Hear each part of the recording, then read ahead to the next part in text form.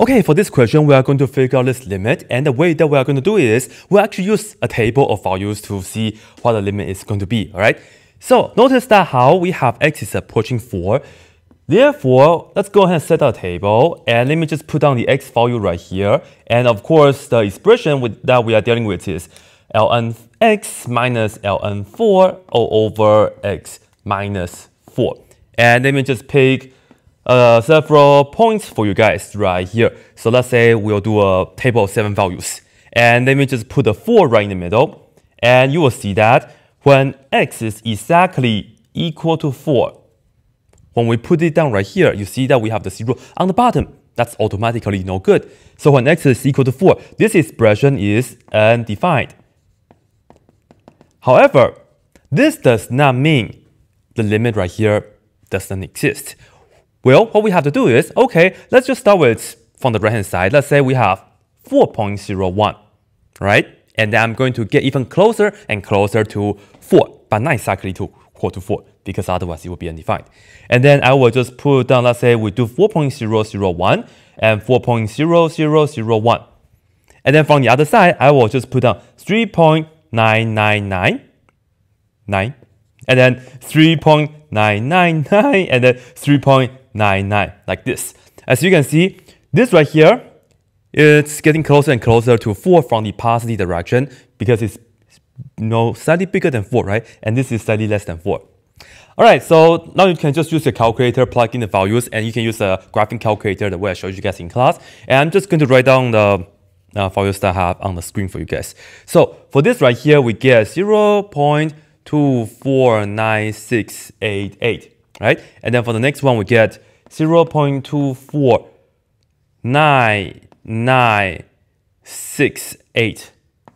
And of course, I'm just going to write down the first few digits. I'm not even rounding. I'm just going to write down the first 6 digits so you guys can kind of see if there's anything that's going on that. And when x is 4.0001, we actually end up with 0.249996. And again, I'm not rounding, so I'll just cut it off right here, and there are a lot of more numbers. Notice that all these numbers are approaching what? Very close to 0.25, isn't it? And yes, they are approaching 0.25. And if you go from the other direction, let's start from this right here, we actually have 0.250313, like so. And then we have 0.250031. And again, I'm just writing down the first 6 digits after the decimal point. And then lastly, here we have 0.250003 and all that. Therefore, you can see that the answer to this right here, it will be 0.25, namely 1 over 4. Right? So that's it. Okay, for this question, we'll use a calculator so we can come up with a table of values to find this limit right here. Notice that we have x is approaching 0, so you just remember how to set up a table and choose the x values to help us out with that, right? So here we go. Let me just put on the x right here, and then we have the expression 1 plus x raised to the 1 over x power like this. And I'm just going to give you guys 7 values for x. And I'm just going to emphasize this with you guys right here. If I put 0, and this right here is exactly equal to 0, right? It's like 0 into x, right? When I do that, if you see x being 0 right here, we have 1 over 0, and that's automatically undefined. So that's it. It ruins everything. So when x is exactly equal to 0, you do not have a value for this expression. It's undefined. But we are going to approach it. So let's see if we pick x to be 0.01. And I will approach 0. So let's say 0.001 and then 0.0001. See? This right here is the right-hand side direction, right? So it's the 0 plus. And we can also do the other direction. I will just negate this right here. So negative 0.0001, negative 0.001, and lastly 0.01, but negative in front of that, of course. And of course, you just plug in the values into the x and then just work that out on your calculator. Use a graphing calculator, the quick way I showed you guys. That's pretty much it.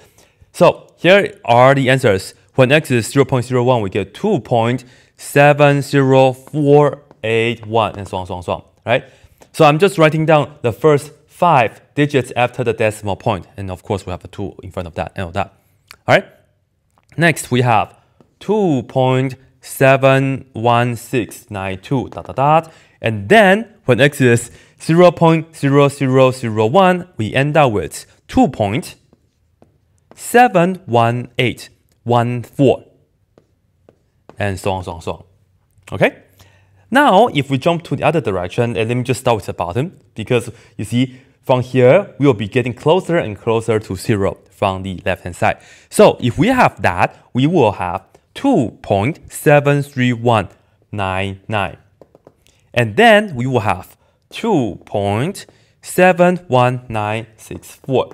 And notice that these values and these two values, they are different, right? Because this is non-even function. So, you really have to do the table for both directions. Anyway, for the last one right here, we have 2.71841, and so on, so on, so on. And of course, if you want to get even closer to 0, you can put down 0.000000001 if you would like, right? But I think this right here is good enough. And notice that this value is approximately 2.718 something. 2.718. What does that remind you of? Do we recognize this number? Yes, we should. That's the famous number e. So in fact, the limit of this right here is equal to the famous number e. And that's how you can just use the table of values to see that. And later on, we'll talk about this without using a calculator. And if you guys would like, you guys can also take a look at the graph of that. So suppose you're graphing y is equal to 1 plus x raised to the 1 over x power. Well, when x is exact 0, we get undefined. So when x is 0, we will have an open circle right here. And why did I put it right here? And where is the y value here? Well, it's e, which is about 2.718.